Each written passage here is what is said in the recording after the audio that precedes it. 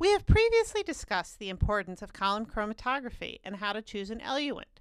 In this video, we will demonstrate the proper lab technique that is critical for obtaining good separation.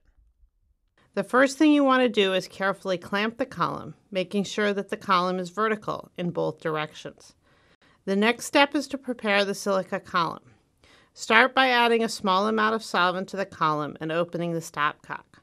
This will remove air bubbles from the glass frit. Make sure that you close the stopcock so there is still solvent above the frit. Next, weigh out the silica into a beaker. It is very important that this is done in the hood because silica is an inhalation hazard.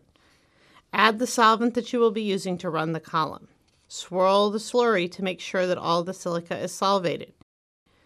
Using a powder funnel, pour as much as possible of the slurry into the column. Now add more solvent to the beaker. Once again, stir the solution and pour it into the column. Open the stopcock and collect the solvent into an Erlenmeyer flask.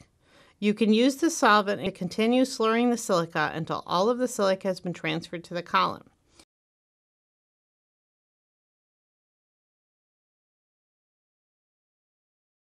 You can use a pipette to clean the sides of the column. After you have started preparing the column, be careful that you do not let the solvent fall below the top of the silica. A dry column can develop cracks, which will reduce the separation that you obtain.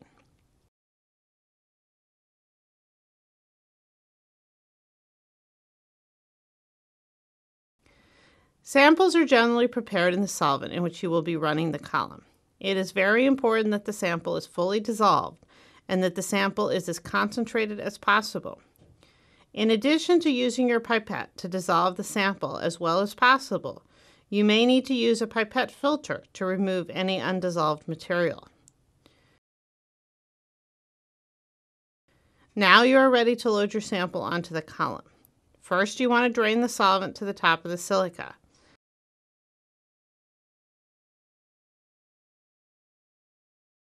Second, you want to carefully pipette the solution down the side of the column. After you have added all of the sample, you want to carefully drain the sample to the top of the silica. Use an additional pipette full of solvent to rinse the side of the column, but not the flask from which the sample came. Once again, drain the solution to the top of the column. Repeat this process over and over again until when you see additional solvent, the solvent remains clear. When the solvent is clear, you can gently fill the column with solvent.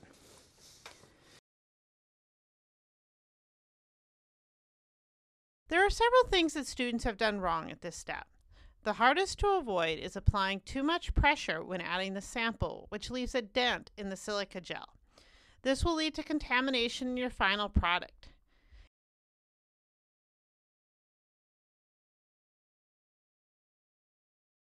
In addition, you want to make sure that the solvent level is at the top of the silica gel when you add your solvent. Second, if the sample that you loaded was too dilute, you will have a broad band when it is loaded. Finally, if you do not load your sample completely onto the column before you fill the column with solvent, you will have a broad band of sample. If the same amount of sample is loaded in a broader band, there will be reduced separation.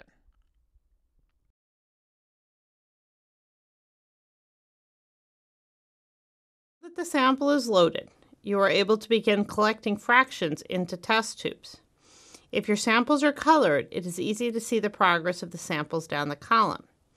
You want to collect the solvent into test tubes, and when you are near your desired compound, you want to reduce the amount of solvent that you are collecting in each tube. Make sure that you keep track of the order of the tubes.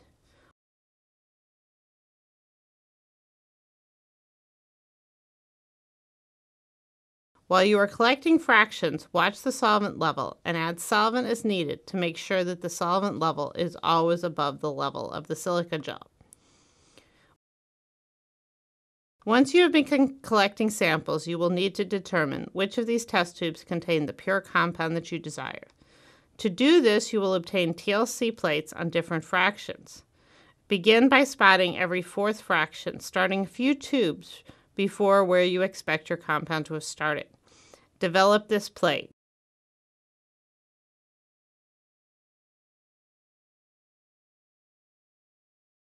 When you are confident that your compound is off the column, open the stopcock to allow the rest of the solvent to drain out of the column.